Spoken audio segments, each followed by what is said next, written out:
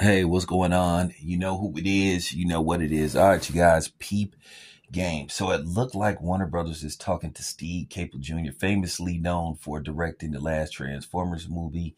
And he also directed Creed 2. So he is in final negotiations to direct the long-awaited sequel to I Am Legend, in which Will Smith will return as Dr. Robert Neville. Now, a lot of people are going to ask that question. Well, we saw what happened in the first I Am Legend.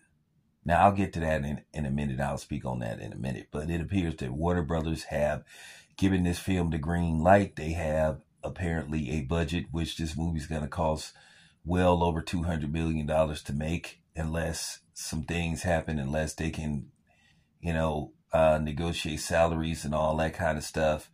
But this movie's going to cost over $200 million to make. That's without a shadow of a doubt. These type of films are very expensive to make, so it's going to cost a lot of money to make this film. And we all know how David Glasgow is a penny pincher when it comes to these type of situations. Look what's going on with the NBA and, TNT. But nevertheless, that's another video for probably later on today. I'll continue to talk about that. But with that being said, all things are a go for the long-awaited sequel. I have to say this. I Am Legend could have been a franchise to begin with if they wouldn't have had the ending that it had. One thing that bothered me and bothered a lot of people when we had discussions about the movie when it came out, people hated the ending. I'm glad that they had an alternate ending that I would eventually see, which showed me they should have went with the alternate ending, which was the best ending, because there was no reason to kill his character off. It wasn't like the character was just evil, was trying to destroy the world and intentionally. It just bothered me. And the funny thing is, I only saw that movie once. I'm serious. I only saw I Am Legend once. And that ending just bothered me.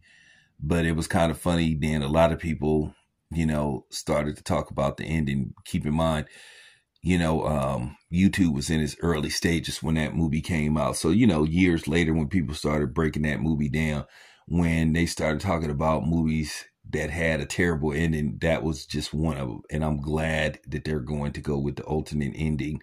Probably that's how the movie going to begin. They're going to go with that alternate ending and explain how he survived, because I just thought it was just utterly stupid for, Francis Lawrence to kill that character off. It was a dumb ending. It was stupid. And it was anticlimactic also, where the dude takes a grenade and blows himself up. I was like, man, come on, man. But I'm glad that they're making up for that travesty of the ending that it had. The purpose of the movie has been kind of secretive. Some people are saying that they're going to age the character 20 years. Now, keep in mind, the Robert Neville character was supposed to be... Now, Will Smith, when he made this movie, Will Smith was like in his late 30s. Will Smith is like 50, 55 now, 54, 55. So, they made his character a little bit older. So I don't know how they're going to pull this up. Are they going to immediately pick up, or are they going to age his character like 20 something years? Now, who Michael B. Jordan is going to play in the movie remains a mystery. Maybe he'll play Will Smith, estranged and long lost son, even though they indicated that, the character got killed along with the mother. But, this is Hollywood. They could, that's why they have writers. So, but nevertheless, I'm very interested in seeing this film. I'm excited about this film, because I think Warner Brothers screwed that film up with that ending. And if I was the producers of the film and Warner Brothers, I don't know who was running Warner Brothers at the time. I would have said, you're going to use the other ending. But nevertheless, we got a sequel. The movie has been greenlit.